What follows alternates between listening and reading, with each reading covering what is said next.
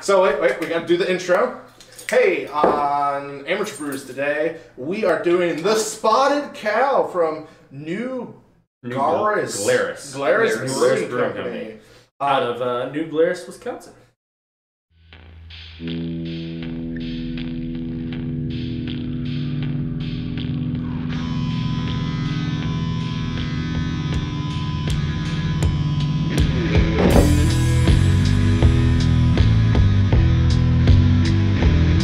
Yeah, and this is a Wisconsin specialty. Yes. So you can only get it in a few counties around Wisconsin, if I remember correctly. Yeah, don't quote me on that.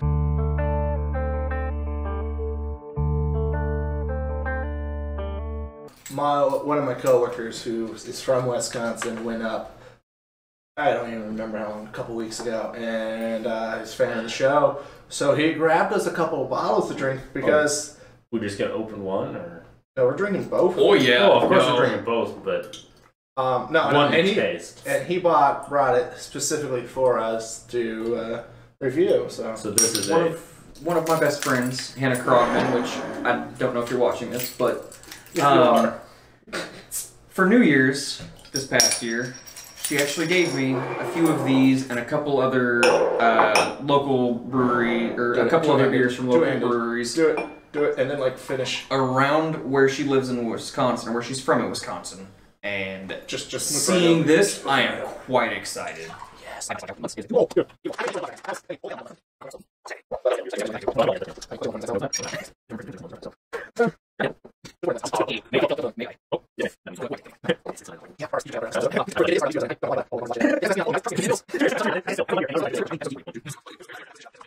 We might have some of that today with the beer that I brought. With the nitro cans, I learned very quickly, if they are straight out of the fridge, ice cold, when you crack them, they'll sit for about 10 seconds, and then they'll start geysering out of the top. I have not had it happen with a single other nitro beer. Except for the Boddingtons? Boddingtons is the only one. So... Do we even have a percentage? Somewhere. It's an ale? So it is only in Wisconsin. It says that on the bottle. I believe like I said, I believe I've had this before. I believe my old, I used to work at the local grocery store. Local. I used to work at Hy-Vee. I used to work in the liquor department. And I believe my old manager gave me a bottle of this at one point in time. Alright. And I don't remember whether or not I liked it. The ARB will be right down here, somewhere. After I find it on the amazing internet. Oh yeah. Do we have any? Dude, I'm not finding shit on there. Lots of barley. Not unless you want to read the. Oh no, that's just a beautiful statement saying how it's employee owned and operated. Yes. Which is how beer companies. All right, I get beer and citrus. Yeah, a little bit hot. You know what I get? Memories. Yeah. I get memories.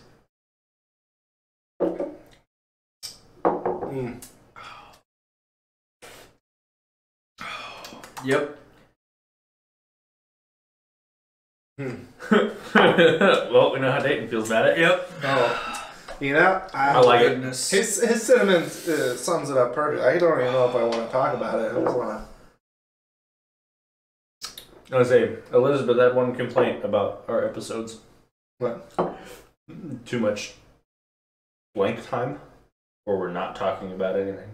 Yeah. That happens sometimes. It's hard to talk when you have beer in your mouth. Yeah. I mean, otherwise, I like this one though. Try to edit it out, but then it just starts getting choppy. So I'm like, well, you can kind of see the facial expressions, and yeah, I'm a massive Spotted Cow fan.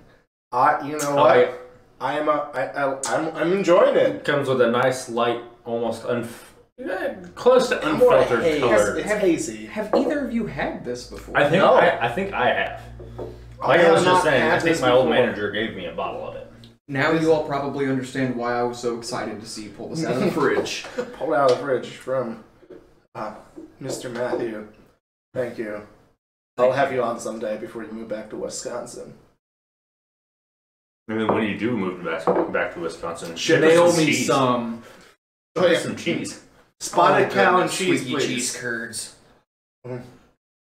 Yeah. That spotted cow and cheese. That makes me want poutine. Have either of you had poutine? I've had poutine. Oh. I have not. Well, would you consider the potato stretch from Wolf's Head Tavern a poutine? I you know what? I say poutine. That's the closest thing you could get to probably poutine without being poutine. Yes. Oh, dude, you would have loved it. You gotta have if I remember correctly, you have to have specifically the squeaky cheese curds. Okay, so okay, we're a little different on here. Think about it. So you won't ever be able to have this dish because the tavern closed. It was. Well, what the fuck? I believe it was. I believe it was diced fried red potatoes, an egg. I believe it's supposed to be over easy or sunny side up. I don't remember which one. It was something right. Yeah. I'm about it. White gravy. About it. Chili. You know what? People do chili and gravy on hash browns all the time. Chili. And, I don't get it. Quite frankly, but it's a thing. But you remember it? Yeah. That was a good fucking dish. On the nose, it sounds like it would be awful, but then I think more about it and think about people that put sour cream and stuff like that in their chili. Mm-hmm. You're in the Midwest? Yes. Yes. That is by far the most Midwest dish. Because it's just... No. I think sums up Midwest is ranch on pizza. That is a Midwestern thing right there. Yeah. I was ranch in general? Or slide through and let me make y'all some spicy ass venison chili. That sounds good. You cut your venison with pork trim instead of beef fat. It gives it like a bacon. Oh my goodness! This is not so much a Midwest thing, but it is definitely I would say more of a Southern thing, which we are also. We're technically a Southern state. I mean, I grew up in North Carolina, Georgia. Biscuits and gravy. Oh, my dad went to Minnesota and asked for biscuits and gravy somewhere, and they did not know what the fuck he was talking about. What? Yeah. How about this one for y'all? Since I believe it was Minnesota. It might have been. How do you not know Minnesota? Since you want to bring up Southern food, have either of you ever had boiled peanuts? No. Boiled peanuts. Boiled peanuts. I think I have. You have? I think so. I don't like nuts. Have you ever had a boiled peanut? No. You might. I have had praline pecans, and that is definitely... Boiled peanuts, you can get Cajun boiled peanuts, normal boiled peanuts, blah, blah, blah, blah. They boil them long enough that the consistency of the peanut... You said Cajun and we're good. It almost... That's all I need to know. It gets a really strong umami flavor the longer it cooks, and it gets super soft. It gives almost the same... not flavor profile, but it... Like that softness of the chickpea where it's just kind of... It gets almost like mushy. Yes, but it almost gets the meatiness of like brisket out of a peanut. Yeah. Oh my word. We're going to have another food episode. I will make boiled peanuts tonight. Y'all let me know. I'm about it. Scalage. Well, I would just say, hey, we didn't really talk about this. All we said is, we're all now part of the Spotted Cow fandom. But it's a part. I'm a recent convert now. Welcome one day.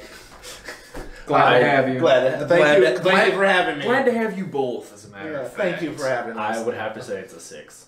It's a 6 or a 7. Like, I would actually want to seek this out. Like, I have family reunions up in Wisconsin and Minnesota, so I'm like, I would purposely, like, if I'm driving all the way up there for a family reunion, stop by, just pop over the border and grab me some Spotted Cow, you know, take home. Maybe I'm feeling nice, but I'd honestly have to give it about an 8.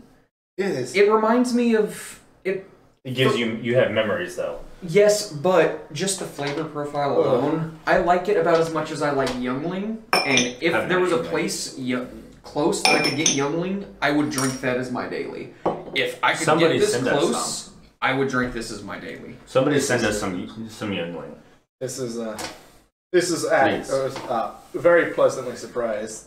As come like a, not fancy beer, I'm like top of the list for me. I'm like, yeah, it's up there. They should really ship outside of Wisconsin. They should ship. I think there is a market for shipping this outside of Wisconsin. Take it slowly. Start with Missouri, please. Start with a state or two over. Just, send it to fucking Illinois. I'll drive. I don't care. Or like Iowa. Nebraska. Iowa and Nebraska. Yeah. I have family in Iowa. I have family in Iowa. Nebraska. I like Iowa. Nebraska for me, though, it's... Well, Nebraska... There's some history there. There's some history there. But if we wish for Illinois to get it, we can hope for the southern tip of Illinois to be supplied, which is a 2-hour drive versus...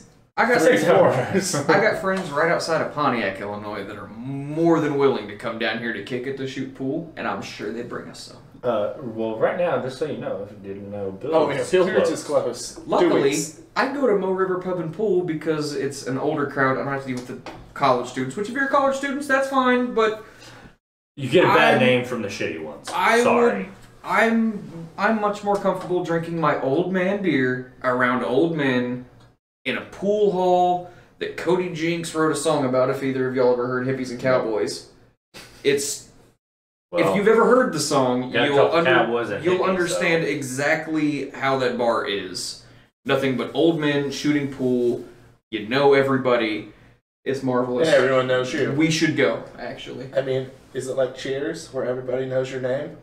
Kinda, yes, actually. Hey, and with that, we will see you in the next one. Thank you for watching, guys. Keep on drinking. And drink responsibly. Please drink responsibly.